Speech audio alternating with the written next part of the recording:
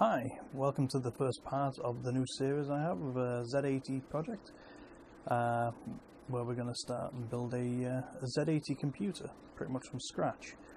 And I know this is somewhat of a continuation. It's actually a restart of a project I did personally. I only documented it on my website, which is linked below. And I didn't get too far with it.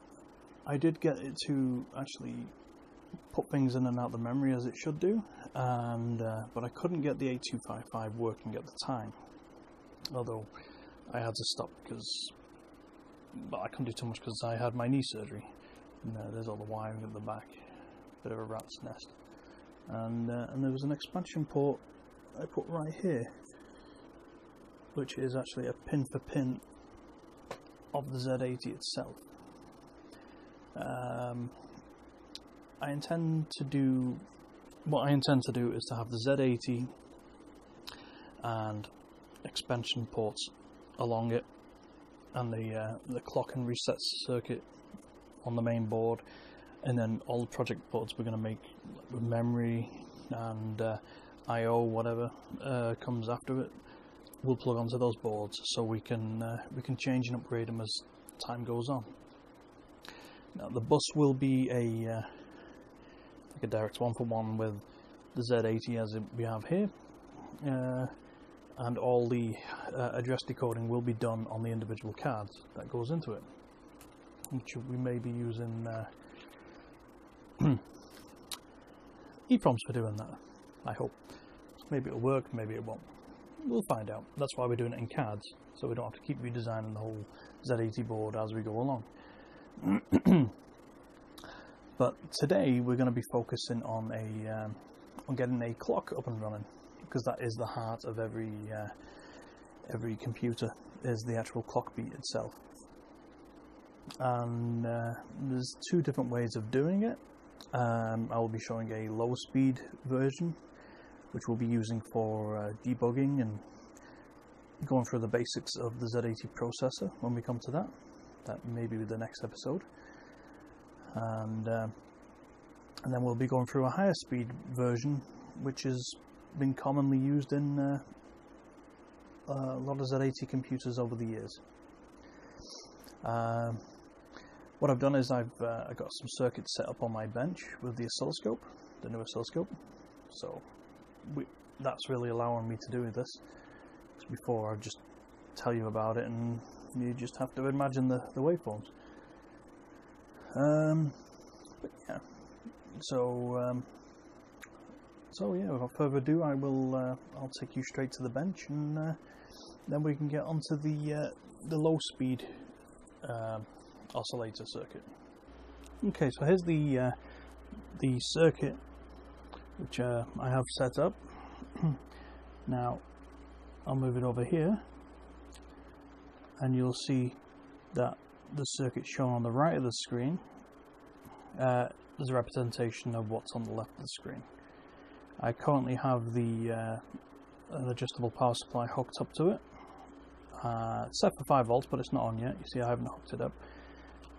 And I also have the oscilloscope probes at hand. So what I'm going to do is I'm going to move the camera, and then I will we'll test the voltage, and then we'll test the circuit, and hopefully we'll get ourselves a nice square wave out of it. It should be 1 Hertz. Right, so I'll get the test meter out. Get you on the DC volts, and we'll get this on.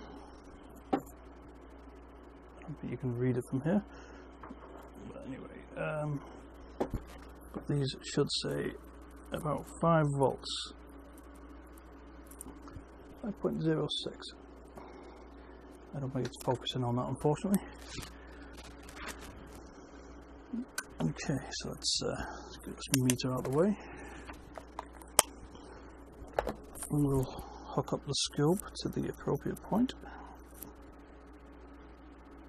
It's pin 3, the output, on the 555.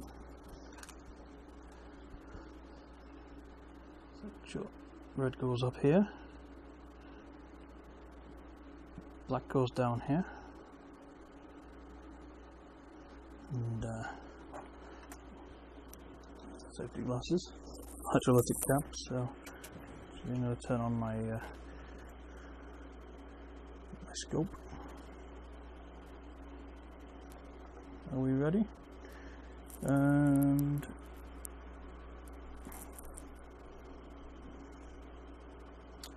yeah, we'll leave 0 there. And let's turn this on.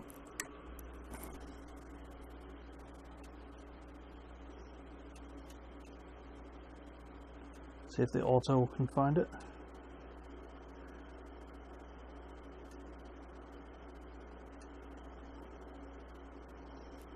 No, I think it's too slow for the auto to find it.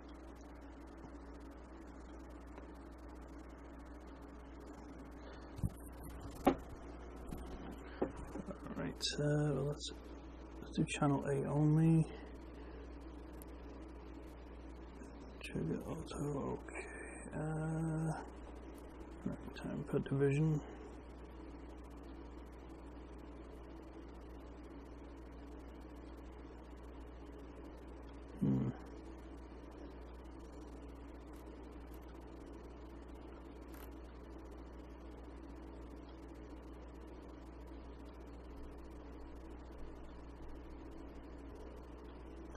That's the problem. It's such a slow one that we can't get it on the frequency counter.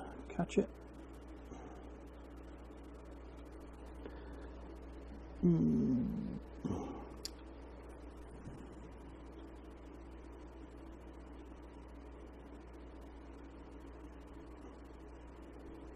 No, I don't think it can.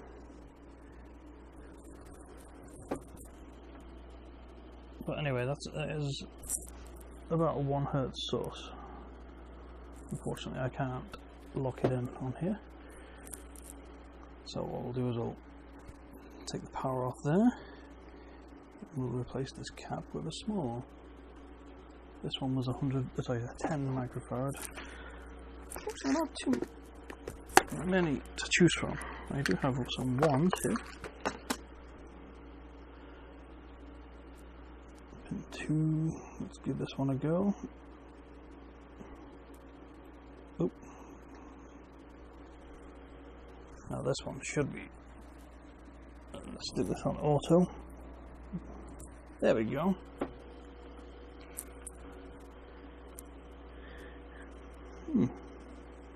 Let's measure 200 kilohertz. Okay. Let's see. It's not measuring that correctly. That's probably why. Onto there. No, it is measuring that correctly. That's a 200 kilohertz wave. Now let's see, where's ground in this case? Okay, so that is above ground, and it's about 5.1 volts peak to peak.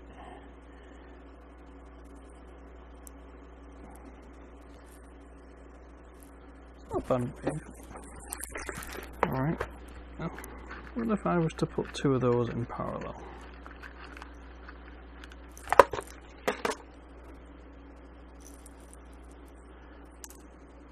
I just realised that wasn't in.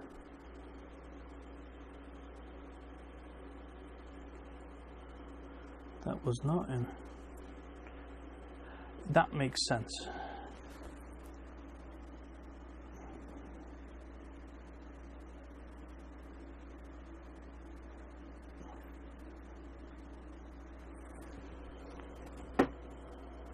Okay. The cap's leg was in this rail, which isn't connected to anything, so it become a different value, I suppose. Okay, that was 10. That was 1 microfarad. So let's go down a scale to 100 nanofarad. See how it feels about hot swapping these. I don't think it cares that much.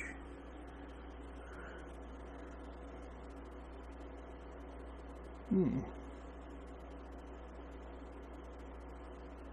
don't know.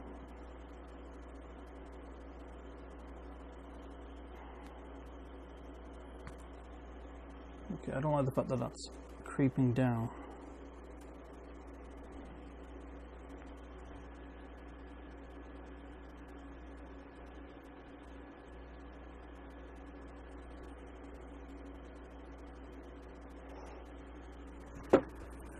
Okay.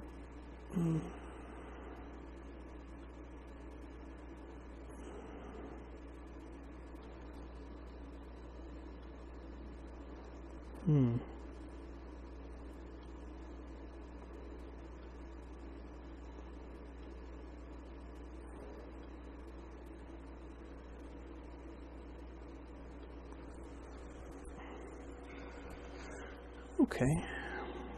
So that's 146 hertz.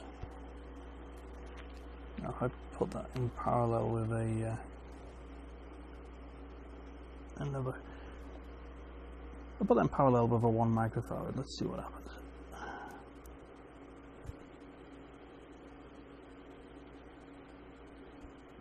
No. All right. I do not believe I have any 10s, unfortunately. I do have. Let's see.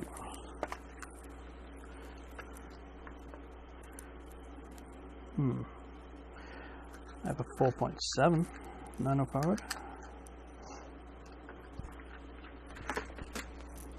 So let's stick a 4.7 in there. Let's see what happens. Ooh, come on, you know you want to. 2.2 kilohertz. Okay, and a 4.7 in parallel with a 4.7.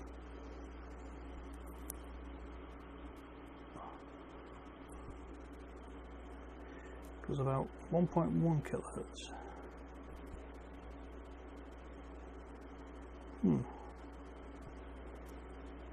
That is close to 10 nanofarad there.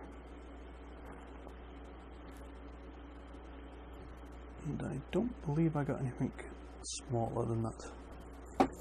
Not a hand, anyway. I think I got it. I got 100 picofarad. Let's give that a try.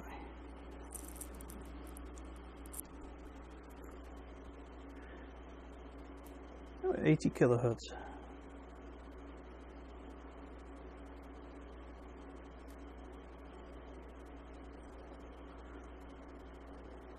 That's not bad. I'm quite happy with that.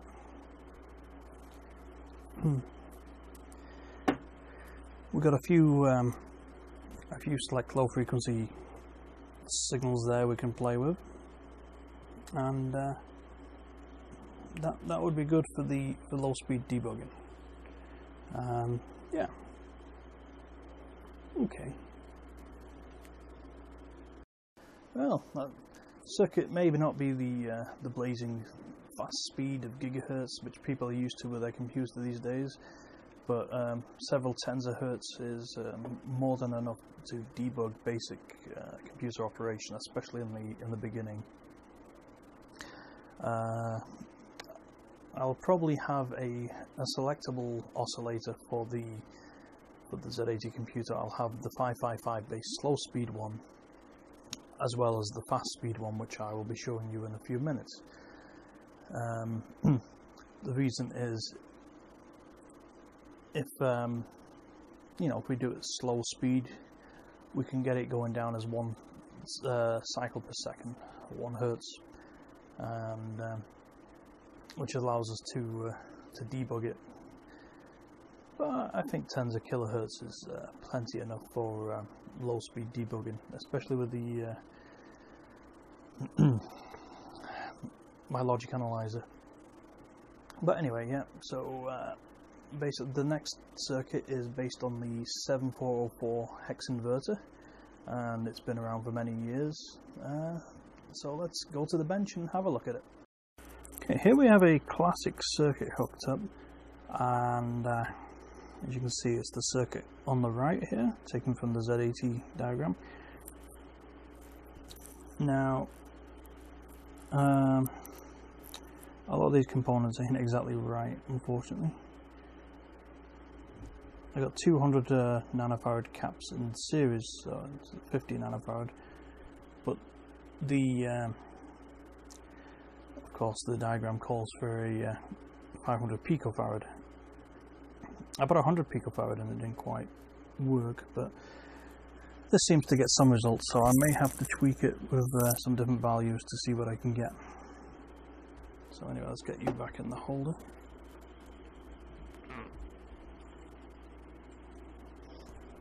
Okay, so I got the power hooked up as normal, and as you can see on the screen, there we go. So you can see the frequency counter when it comes on, and let's flick the switch. Now you can see it's not the cleanest square wave, if you can call it a square wave, but it's there. It's doing the job. Okay, I'm trying to see what other caps I got. I got some 82 picofarads. Maybe I can put some of them in parallel. So I'll come back and I'll try that. Okay, I got 5 82 picofarad caps in parallel, so should be like 400 and something picofarads. Let's give it a try. No, doesn't seem to oscillate. Maybe add an extra one to it.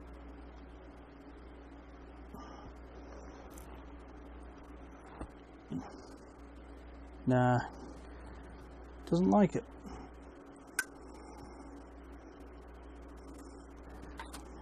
What if we try 100 nanofarads on its own?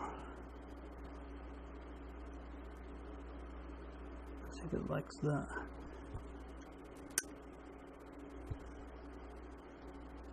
Nope.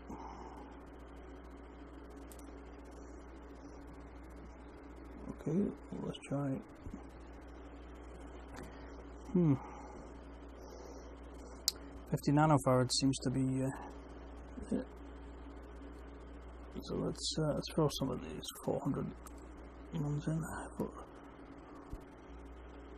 Does that not? Doesn't do it now.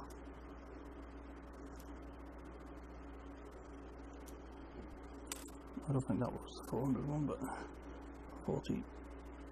Okay, come on. Yeah, it likes those. This one is a 4.7 nanofarad.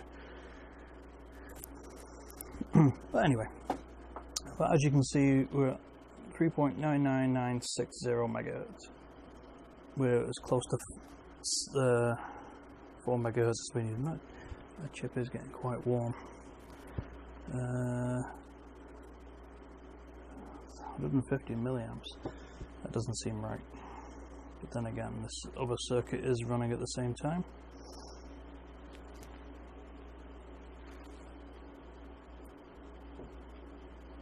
Yeah, so it's not right there. Probably to do with the way I've grounded it. But yeah, let's see.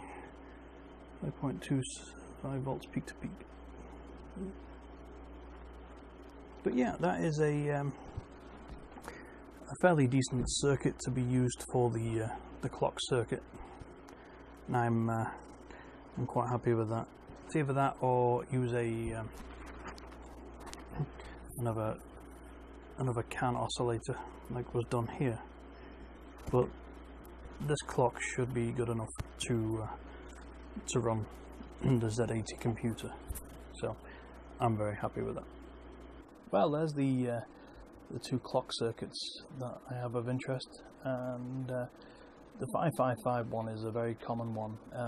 It's not the most accurate one. I wouldn't use it for real-time clock purposes, but for basic computer testing, it's going to be perfectly fine, albeit a bit slow. But that's one reason I picked it, because it was of sufficiently low speed that will be useful and somewhat stable. Whereas the 7404, I've got a 4 megahertz on there. I could actually put a higher crystal on there, but I do want to go around about 4 megahertz on my clock for this computer, at least in the beginning. It could be upgraded later, but I'll probably socket the crystal, or well, I don't really need to. It'll be easy to desolder it or desolder it, depending on where you come from. But yeah, so yeah, that's the basic clock. And should you have any questions or comments, please leave them below, and hopefully we can move on to the actual Z80 itself tomorrow. Probably have a look at the not tomorrow, sorry, next video. We'll probably look at the reset circuit, as well as a simple checker circuit, which is available on the Thomas Shearer website. I'm sorry if I get it wrong, but if you look below, I'll link to his website. But it's a great repository for Z80 circuits, and he shows you how you can just hook LEDs up and make it count through the address lines to test it. But until next time, thanks for watching, and goodbye.